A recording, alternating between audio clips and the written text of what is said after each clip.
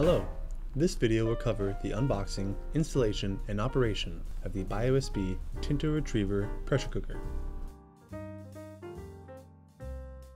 The BioSB TintoRetriever offers fast and uniform epitope or nucleic acid retrieval with built-in temperature validations, low reagent requirements, and multiple temperature settings. It comes with optional temperature validation slides.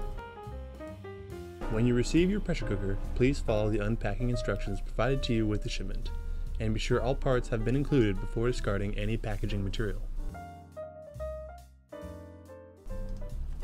Please note that the condensation collector, the pressure limit valve, and the power cord are all stored in the top part of the packaging.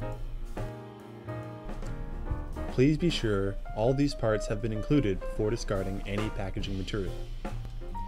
Remove the remaining packaging and place the pressure cooker on a clean, flat surface and thoroughly clean all parts with a towel or rag.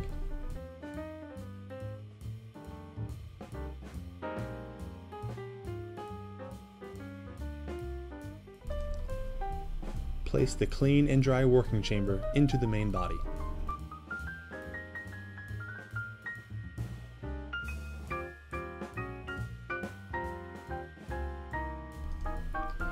When you're ready for operation, place the pressure cooker in your lab on a clean, flat surface.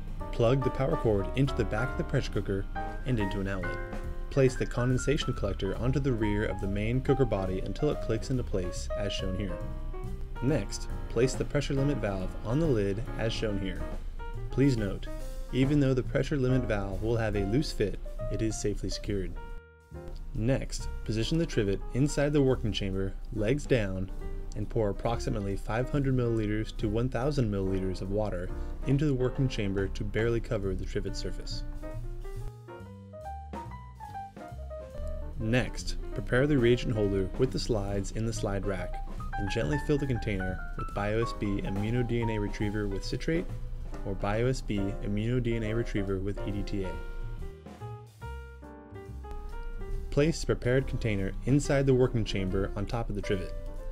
Make sure the bottom of the container makes good contact with the water in the working chamber.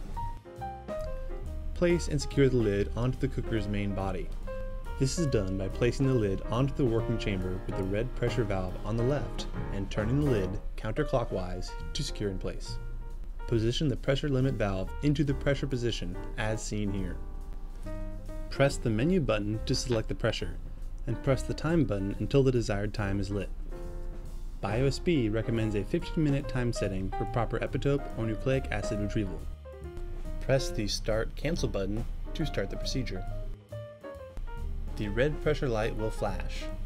As the pressure and temperature increase, the pressure valve on the top of the lid will rise and stay in place until the pressure is eventually released. Confirm that the red pressure valve has risen to the top, typically 5 to 10 minutes after the start of the cycle. Important note: if the red pressure valve does not rise to the top, it will prevent significant pressure buildup within the chamber and could cause overcooking of the samples. The timer will start counting down only after the unit reaches the preset temperature and pressure. At the end of the set time, the unit will beep and automatically switch to the Keep Warm setting until the Start Cancel button is pressed again. Carefully position the pressure limit valve into the release position to release the pressure. Please use caution, as steam coming out of the pressure limit valve can be a serious health hazard. Confirm that the red pressure valve has dropped, and remove the lid by turning it clockwise. Open and lift the working chamber.